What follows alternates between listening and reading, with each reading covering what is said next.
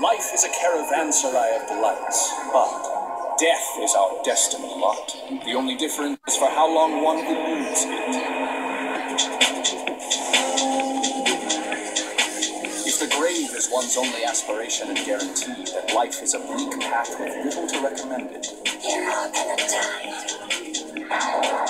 You were so sure of your own power that you never imagined anyone in the universe could bring you down. Do you have heart? What reason compels us to live? How do I live my life? That's the question of the hour. No time to waste here. And who wants to ask about dying? Stuff like that's a waste of breath. I'm just saying, if I get preoccupied with it, then I might as well keel over right now.